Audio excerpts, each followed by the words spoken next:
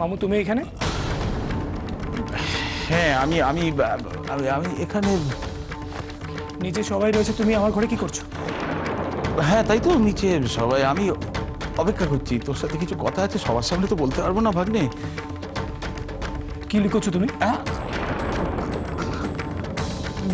গেটে ব্যথাটা কিরম পেটে চলে এসছে, ওইটা মানে পায়চারি করছিলাম, কথাটা কিভাবে তোকে বলবো, ওই তো তাই। কি কথা? মেঘলা,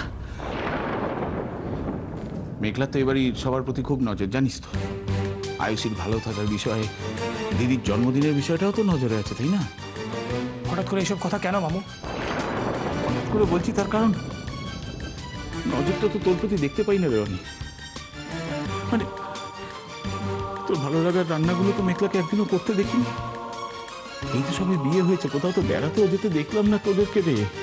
হ্যাঁ, এত কিছু দেখানোর কি আছে? আছে রে বাবা, আছে। আরে সত্যি তোকে ভালোবাসে তো মেয়েটা?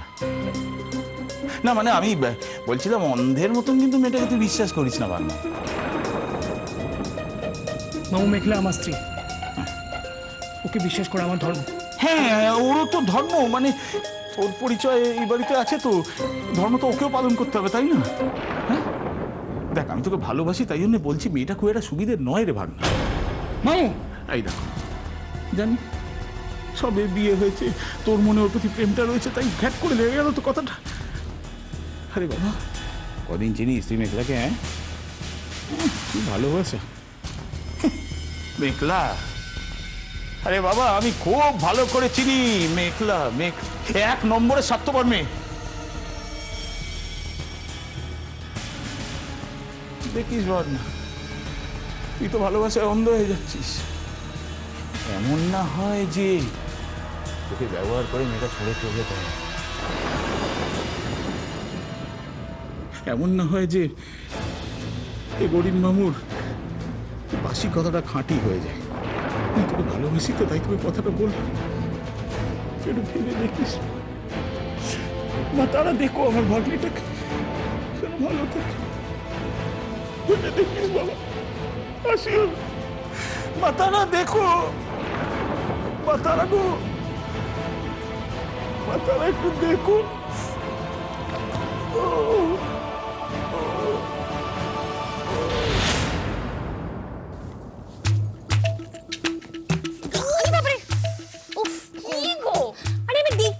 নাকি গঙ্গাদি একটু দেখে ঝাড় দেবে তো। এই আয়ুষী দিদি, ইউ গো না। আরে আই তো আছি, এভরিথিং আমি একা পয়সা করে নেব, তুমি যাও না। কত নাইট হয়েছে বলো তো, শোবে না? গঙ্গাদি তুমি একা সব দিকটা সামলাতে পারবে তো? পারবে না। শোনো, তুমি একটা কাজ করো, তুমি বরং এই দিকটা পরিষ্কার করো, আর আমি এই দিকটা গুছিয়ে রাখছি, ঠিক আছে?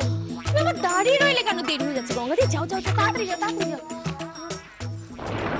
সত্যি অনেক রাত হয়ে গেছে, ওদিকে অগ্নিপথে আমার জন্য অপেক্ষা করছে।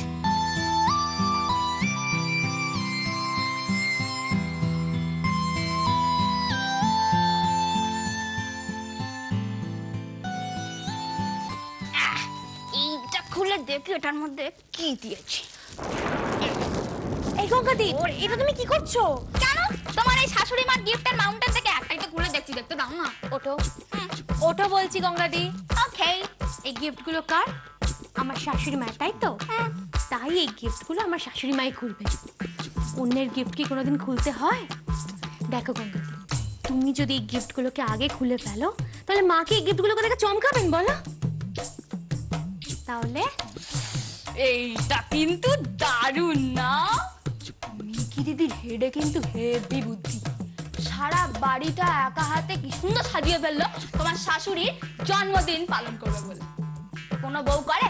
কেউ করবে না, মিকি দিদি করেছে। আর তোমার শাশুড়ি মা শুধুমাত্র মিকি দিদিকেই কথা শুনিয়ে যায়। জানো তো, তুই মা আমাকে বলে পাঠিয়েছিল, এ বাড়িতে কেউ যদি কোনোদিন তোমাদের দুজনকে দুটো কথা শুনিয়ে দেয়, আমি যেন উল্টে চারটে কথা শুনিয়ে দিই। কিন্তু মিকি দিদি এমন বুদ্ধি করে কাজ করে না, আর কিছু করতে হয় না, সব একা হাতে ও শায়েস্তা করে ফেলে। জানো গঙ্গাদি, মেঘলা কিন্তু সবার থেকে আলাদা। ও শুধু বুদ্ধিই ধরে না, ও তো এখন বাড়ির কাজকর্ম একেবারে পটু হয়ে গেছে। কেন দেখলে না, কেকের অর্ডার দেওয়া থেকে শুরু করে বাড়ির সবার খাওয়ার অ্যারেঞ্জমেন্ট করা সব তো মেয়েটা একা হাতে সামলালো বলো। এগুলো কি খুব সহজ কাজ বলো আয়ুষী দিদি? ওই গেমটা কিন্তু ফাটাফাটি ছিল। কোন গেমটা? আরে ওই যে ওই গেমটা। জামাইবাবু তোমাকে কত ভালোবাসে রুবি বেবি আজকে একদম বনে বনে টের পেয়েছে, মানে হাড়ে হাড়ে টের পেয়েছে। আরে শোনো না, জামাইবাবু যখন তোমার আংটিটা চোখ বন্ধ করে তুলে নিল না, রুবি বেবির মুখটা থেকে একটুখানি হয়ে গেছিল।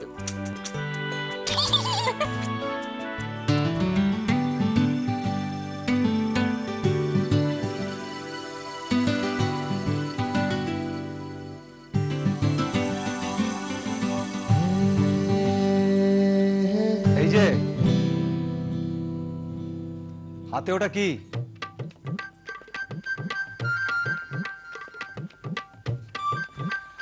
বলছি হাতে ওটা কি? আরে আরে নামা নামা নামা নামা। এত রাতে তুমি ঘর ঝাড় দিচ্ছ আয়ুষী? এদিকে এসো, এসো সাবধানে। তুমি কি ভুলে গেছো তুমি অসুস্থ? অগ্নি, এতটুকু কাজ করলে কি হবে? কিচ্ছু হবে না। কে বলেছে সেটা?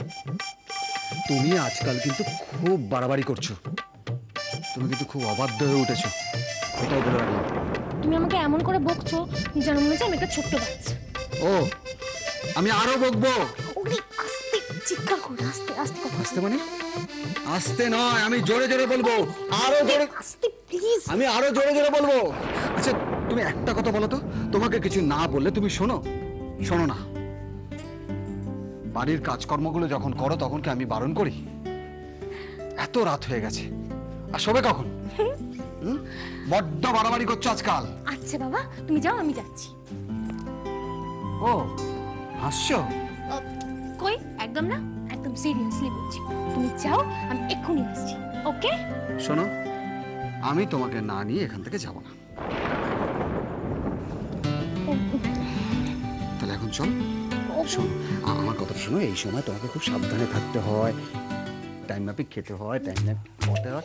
আমি না না সব পারবে, সব। না না পারবে রে বাবা। চুই এই কদিনে ছেলেটাকে একেবারে বশ করে নিয়েছে আয়ুষী। দুই বোনে মিলে সংসারটাকে নিজেদের মুঠোয় ভরে নিয়েছে। এই করলে তো সংসারে দুদিন পর আমাকে কেউ পুছবে না। না, অনেক হয়েছে, আর না। কাল থেকে দুজনকে নিজেদের জায়গাটা দেখিয়ে দিতে হবে। আমার সংসারে আজ আমি অতিথি, এটা আমি কিছুতেই মেনে নেব না, কিছুতেই না। এটা তুমি কি বললে অনি? আমি এই বাড়ির গেস্ট? হ্যাঁ বলেছি, আর কেন বলেছি সেটা তুমি ভালো করে জানো।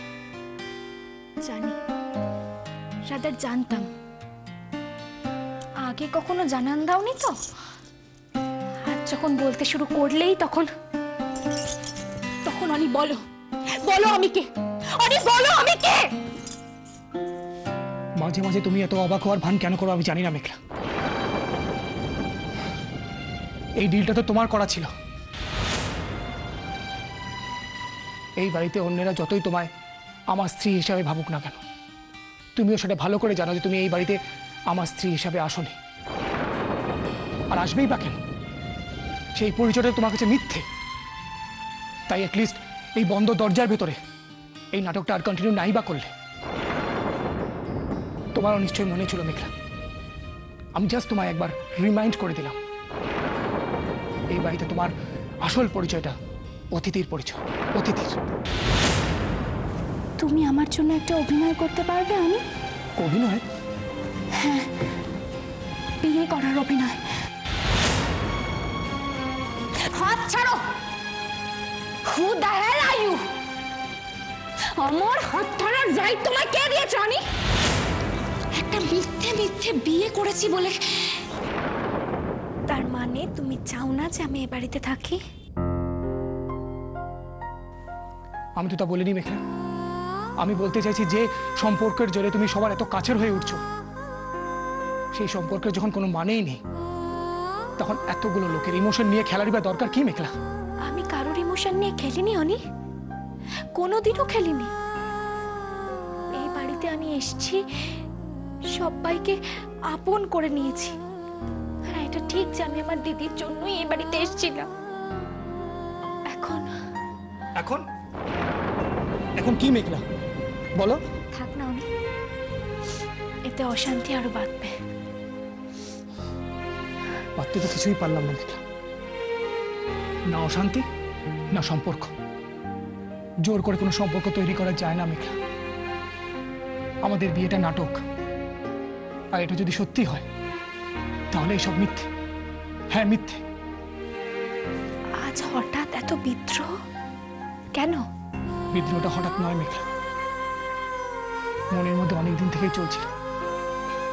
আজ মুখে আসার পর তুমি টের পেলে। অবশ্য তোমার দিক থেকে সেটাই ন্যাচারাল। আমার মনের কথা তুমি কোনোদিনই বোঝার চেষ্টা করোনি, কোনোদিনও না। আজ কি মনে হচ্ছে জানো তো অনি, এতদিন তুমি দম বন্ধ করেছিলে, আজ রিলিফ পেলে। সত্যি বলছি মেঘলা, আমি আর পেরে উঠছি না। এই বিয়ে বিয়ে খেলাটা আমি আর নিতে পারছি না মেঘলা। Please Meghla, please.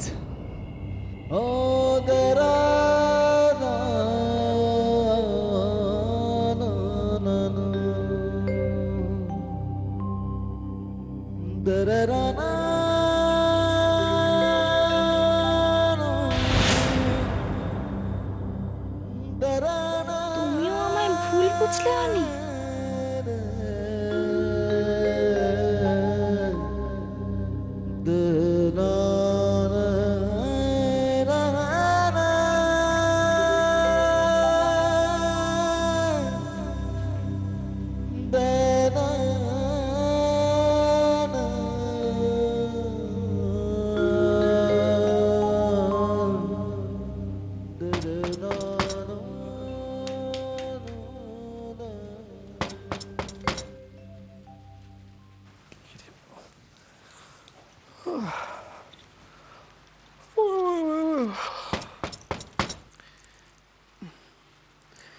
এ বাবা, অনেক বেলা হয়ে গেল তো।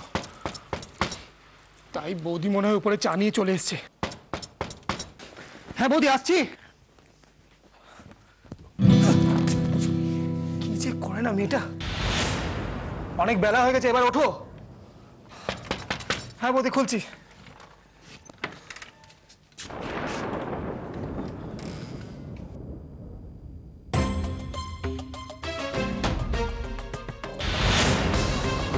মা, তুমি এখানে হঠাৎ? কেন? ছেলের বিয়ের পর বুঝি ছেলের ঘরে যেতে নেই?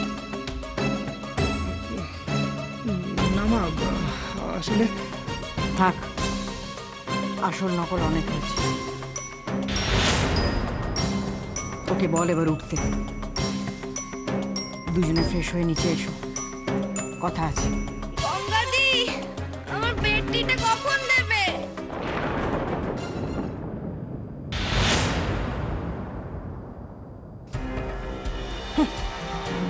মহারানী ভিক্টোরিয়া, উনি বেলা অবধি পড়ে পড়ে ঘুমাবেন, আর ওনার মুখের সামনে বেডটি হাজির করতে হবে।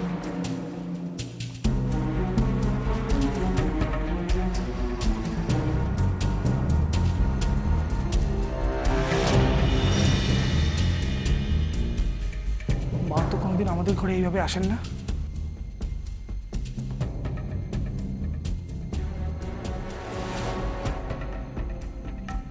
তাহলে আজ কেন? তাহলে কি মা আমাদের সম্পর্কে সবকিছু জেনে গেছে? এবার কি হবে?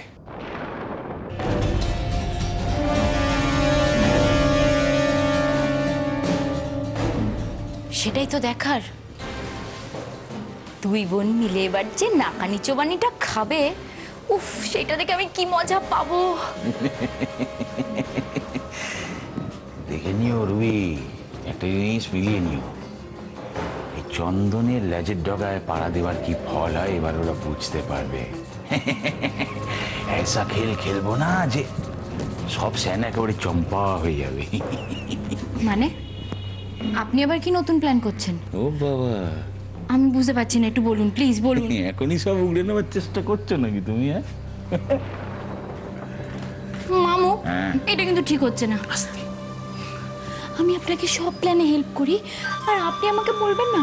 আমি কিন্তু তাহলে তাহলে কি তুমি যতই বিলিক ঝিলিক দাও না কেন আমাকে সেন্টু, আমি এখন কিচ্ছু ওগড়াবো না, ঠিক টাইম মতন ধীরে ধীরে, ওই যেটাকে বলে ক্রমশ প্রকাশ্য। তখন দেখবে এই চন্দন নামের অজগর সাপটা সবাইকে কিরম ঘাপাত করে গ্রাস করে নিচ্ছে। তুই ঠিকই বলেছিস ভাই।